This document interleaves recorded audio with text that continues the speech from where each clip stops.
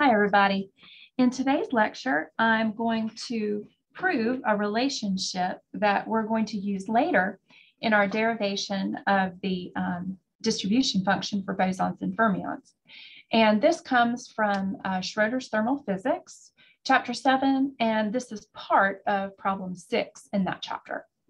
So it says that prove that when a system is in thermal and diffusive equilibrium with a reservoir, the average number of particles in the system is given by n bar, which is equal to kt over z times partial of z with respect to mu. Now here n is the number of particles and bar stands for the average number of particles. The bar over the top signifies an average. K is Boltzmann's constant, T is the temperature, Z is our grand partition function, and mu is the chemical potential. Now, in a previous lecture, which you should watch if you haven't already seen, the grand partition function is defined as the sum over all the Gibbs factors here, okay?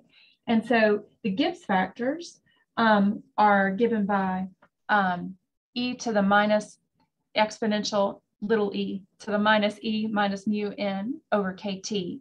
Now here I'm using little n as the number of particles in a state.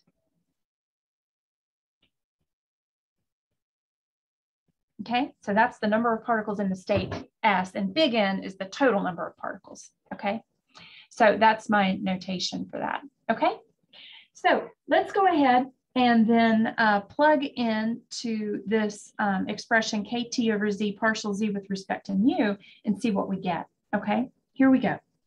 So kt over z, I'm going to leave that part of it alone for now, okay? I'm not going to expand the partition function that's outside of the partial. And then I'm going to take my partial derivative over my Gibbs factors. That means that the partial moves inside the sum, okay? So you have the sum over all the states of the partial with respect to mu of your Gibbs factors. So that's e to the minus e minus mu little n over kt, like so. Okay, so we know how to take the partials, partial derivatives of exponentials. It's actually not too bad. So when you take the derivative in an exponential, you get the exponential back again, and then times the derivative of the exponent, okay? So here we're taking the derivative with respect to mu. Now the stuff that's multiplying mu inside of the exponent is n over kt. Okay, so that means that what we end up with is the kt over z outside of our summation again. And then we have n over kt, and then times our Gibbs factor again.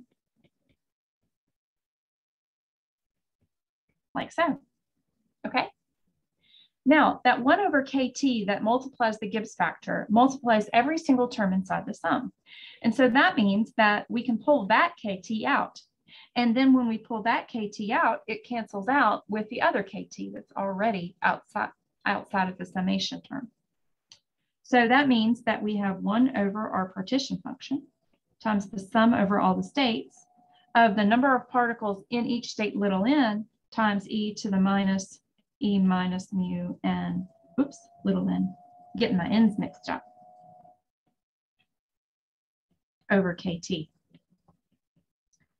Okay, now we can pull that other z. Remember, our partition function is just a constant once we finish the summation. So we can pull that inside of our sum. So that's the sum over all s of n times our Gibbs factor, e to the minus e minus mu n over kt over our partition function, our grand partition function z. Now, this expression that I have here, the summation over all the Gibbs factors divided by the partition function, or grand partition function, that gives us the sum of all the probabilities of each state. And so that's the sum over S of n times the probability of the state. So what we're doing is we're summing over the number of particles per state times the probability.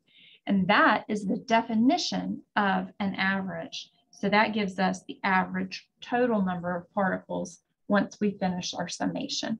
Okay, so I hope you understood that. I hope it made sense. We're going to use this expression once we get more into the distribution function for fermions and bosons. Okay, see you in class.